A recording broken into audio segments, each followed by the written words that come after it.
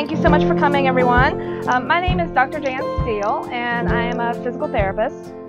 I began treating humans approximately 15 years ago, and I treated humans for 12 years, and then moved into animals about 3 years ago.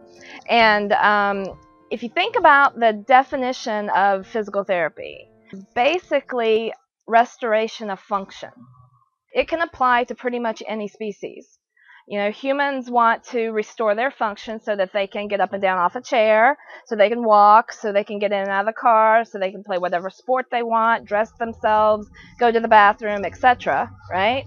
Well, dogs and cats want to do the same thing, and so do rabbits. Rabbits want to be able to hop in and out of their litter box. They want to be able to play.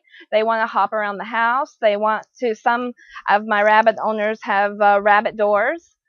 So that the rabbits can go in and out of the backyard, so they need to be able to do that as well. There's stairs in the house. The rabbits need to be able to hop up and down the stairs.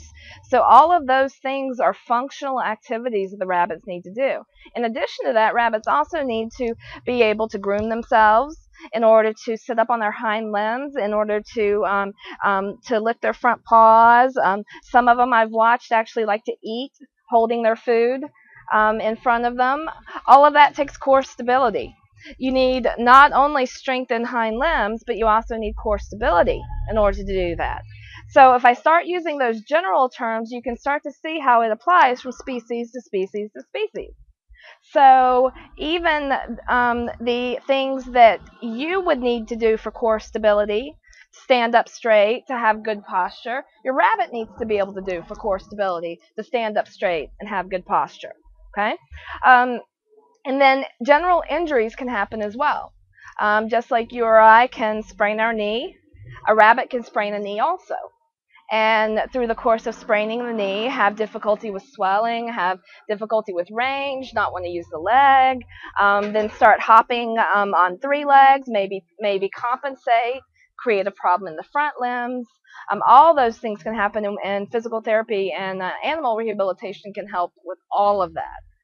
So it's not just a matter of pain control. And I think that does tend to be a little bit of a misconception. Most of the time, if there is pain, there's a dysfunction.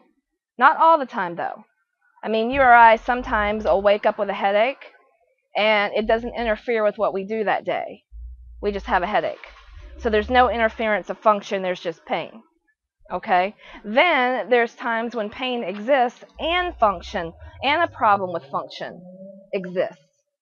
Okay? But there's also times when there is no pain and a functional problem exists. Okay? Now, one of those examples may be the tripod rabbit. Okay? The tripod rabbit may not have any pain, but still might have some dysfunction in the way he or she tries to hop. If we allow that dysfunction to continue, even though there's no pain, we're eventually going to cause a compensatory pattern somewhere else. We are going to cause pain, and now we're going to overuse the other 3 legs. We're going to end up with front limb issues if it was a hind limb amputation, vice versa if it was the other way around. See what I'm getting at? So in other words, pain is not always a wonderful way to determine whether or not an animal needs rehabilitation or not.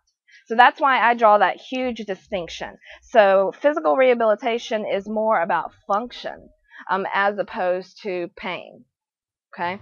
Sometimes if pain is the only problem, once the pain goes away, the function comes back. But those kinds of occurrences, honestly, are pretty few and far between. Usually, especially, like say someone has pain in their ankle, they walk around on it for a while, the pain eventually goes away. When the pain goes away, they start to walk on it more, but now they realize that they have lost muscle in the leg that they weren't using. They don't have pain anymore, but now it's weak. So now the leg drops out on them, they trip, they catch it on curbs when they try to step over it. You know, even though the pain is gone, now the muscle weakness is there.